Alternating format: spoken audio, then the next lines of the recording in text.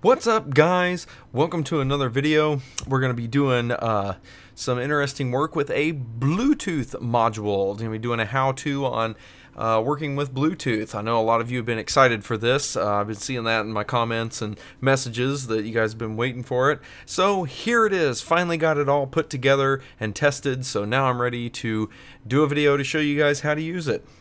Okay. What we are going to be using is we're going to be using the Bluetooth module RN-42-DS. Got the data sheet up here. It is, like it says, fully qualified Bluetooth version 2.1 module.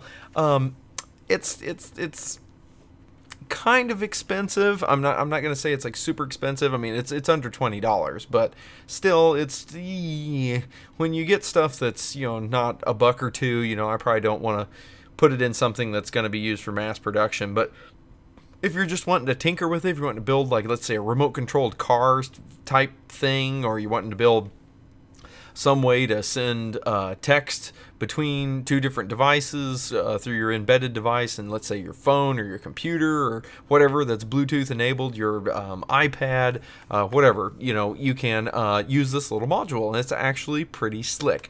So what I'm gonna do here is, you guys can read the data sheet just as good as I can.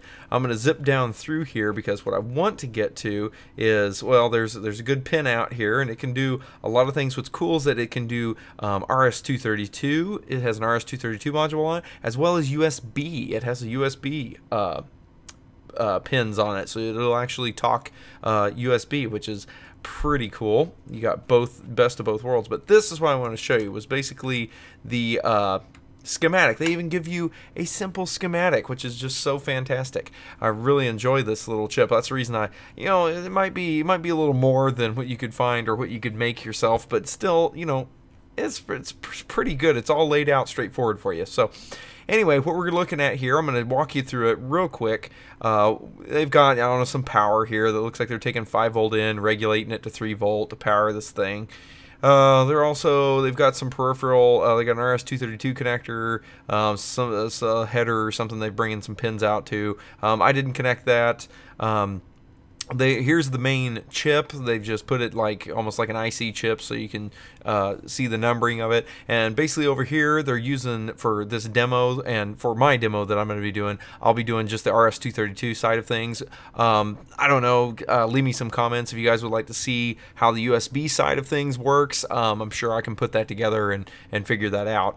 But anyway, for right now, we're just doing serial communication via Bluetooth. So you basically need, since the Bluetooth module is TTL, it's a 3 volt system. It's a 3 volt system. Obviously, you need the transceiver chip, you know, to get it up to the plus 12, minus 12 volt logic for serial communication. So we use the good old Max 232. Looks like they're using a Cypex 232. It's just same difference. You know, lots of different companies make this, but you just need a 232 RS-232 transceiver chip is all you need.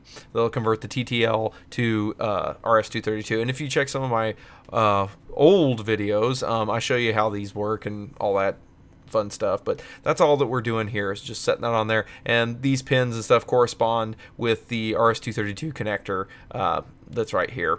I also went ahead and put I'm going to call them the configuration bits. I just had a DIP, you know, just a dip switch, a set of dip switches, and it just needs 4. Normally you'd probably set these with the resistors because you're probably designing this to operate in a certain mode, but it gives you some options. It works on GPIO pin 4, 3, 6, and 7. And if we buzz up here real fast, I can give you kind of a synopsis of what this does. So 4 is a reset to factory defaults. Basically, if you pull this to a high, it will reset the whole thing to factory default. So that's just a reset. So you can put, you know, a little momentary push button switch on that. Then GPIO 3 is the auto discovery. It's got a weak pull down by default. This is what it's saying that it is if you don't do anything with it. You don't even hook up the pins. This is what it does. It's got a weak pull down on the inside. So if you want it to be on auto discovery, you can change that up. Let's see, where was the other one? I think it's in this other menu. You got 6 and 7. 6 is setting it to master, where if you turn it to high, it'll be in auto master mode, and then the weak pull down is where it's at. It's not in master mode, it's in a slave mode. So you might do that, like if you're wanting to, yeah, well, like I said, if you're wanting it to be in master mode, where stuff connects to it to interface with something, you can set it in master mode. And then the GPIO7 is the only one that I've kind of played with, and it's basically the baud rate. This thing can do 2 different baud rates. I think it's the, what is it, 15200? Yeah, I think 15200. Well, yeah, well, it's right there, 115K. Okay, so yeah, it's the 115-200 or something, or 115-200, I think, is what the standard baud rate is, because it's weak pulled down in its default position. So if you don't hook this pin up at all, its baud rate will be 1000 or 115,200 BPS or whatever. Otherwise, if you pull this to a high, it'll be 9600 baud. So depends on what transfer rates. I say go for the fastest rate, unless for some reason you have the other device that's connecting to it on the other end can only do 9600, then you could pull this up to a high and force it to 9600. But I just left it at the high speed because I mean, why not, and have the high speed, right? So that's really all those dip switches can do for you, is just give you some different configurations that you can set on the fly. And actually, I say on the fly, it's not really on the fly. You have to set them and then power cycle it, and it'll come up with whatever settings that you've set with the dip switches. But like I said, you'd probably design, whatever system you're designing, you'd probably pick a specific mode of operation, I guess you would say, and you just set them with resistors. Basically cut these switches out and just use resistors to pull up the ones you need to pull up, and then just leave the other ones floating since they have internal weak pull downs by default. So that's what I would do. I've also installed the 2 LEDs. There's a green LED and a blue LED. The green LED will flash at different rates, and there's even a table up here that'll tell you what rates mean what else. If it flashes slow, it means one thing. If it flashes fast, it means another thing. And then the blue light, obviously the blue light comes on when it is actually connected to whatever device you're connecting to it.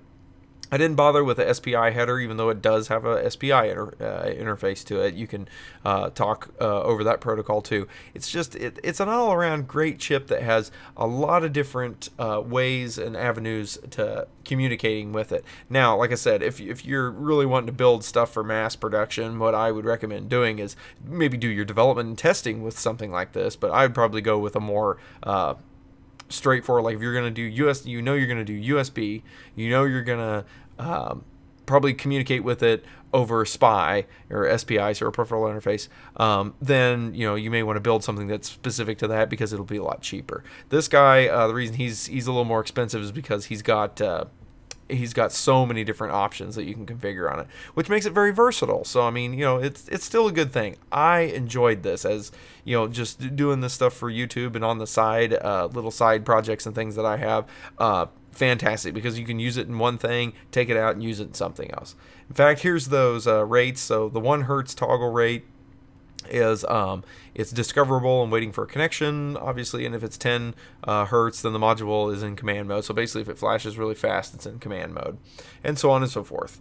And if it's low, it's connected to another device, and yada yada yada yada. So anyway, what I did, I want to show you this.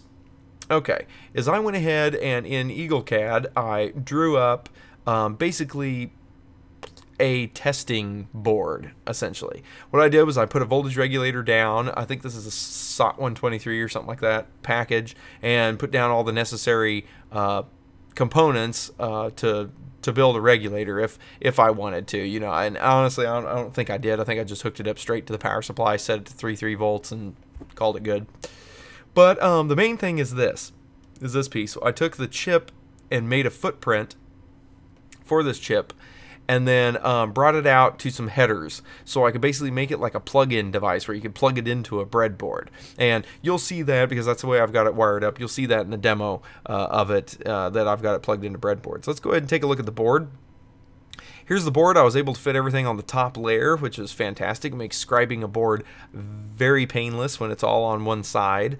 Up here is the stuff for the regulator. So there's the SOT package for the regulator and the various resistors and capacitors, as well as 3 different test points is what I use to for you to be able to hook up, let's say, a power supply. You could hook up the I can't remember which ones are which. I think this one's ground. Yeah, this one's ground. This one's like your 5-volt coming in, and then this is your 3-volt coming out, so you can measure that or whatever you want to do. But basically, I built that up here, and then this is the footprint for the actual package that sits down here. And then, like I said, I just brought it out to all these vias that you can put some, and they're all 1/10 inch spaced. Okay, and then the spacing between the 2 sides is, I can't remember exactly the dimension, but basically it will fit in a breadboard. You know, that breadboard, how it's on a 1/10 inch by 1/10 inch grid. That's basically how I laid this out, so it'll actually snap in to a breadboard once you solder some straight through-hole headers in. So anyway, that's what it is. I have also put this, made a PDF of it, and I'll be putting that on my project code page. So the PDF will be up there. So, and what I've done with the PDF is, I don't know if those of you that don't know, I'm probably going to upload a video either before or after this one. So it depends on when you're viewing this. I may have already uploaded it, but on scribing a board again, because I did that in the past. I have past videos on it, but I wanted to do it again for you guys, so you guys could see it and have it all a fresh, you know, video of that, of how to scribe a PCB using the toner transfer method. And the way the PDF is drawn, now I'll upload these EagleCAD drawings up as well, so you guys can finagle with it, rearrange it, move it around, do whatever you want with it on your own. Or maybe just click on the footprint and save the footprint to your own library. So I'll upload these files too. The schematic and the board layout, I'll upload to the project code link as well, so you guys have all of the stuff to play with. But if you want to just straight away print out print this out on your toner printer and go ahead and just do the toner transfer and make the board, I went ahead and printed it off as a PDF. And if you notice, what you'll have to do, since you have to flip this over to put it onto the copper board, you have to print it out mirrored. And what's cool about EagleCAD is it has a mirrored option. So your PDF that you'll download from me, if you go to the project code link and download it, which it'll be up by the time you see this video, it'll be up there. But check it out, you download the zip and it'll be in there, and it'll actually be mirrored to where you don't have to do anything. You just have to print it out. If you want this exact footprint layout here, then just download the PDF, open it up, put the specific paper in the printer, and print it out, and you'll have what you need to go ahead and scribe your board with. So anyway, that does it for the hardware side, or at least the explanation of that. Let's go ahead and get to the best part, and let's get to some demo time. All right. So I'm gonna go ahead and we'll stop the video here, and we'll pick it back up with the demo. Thanks, guys.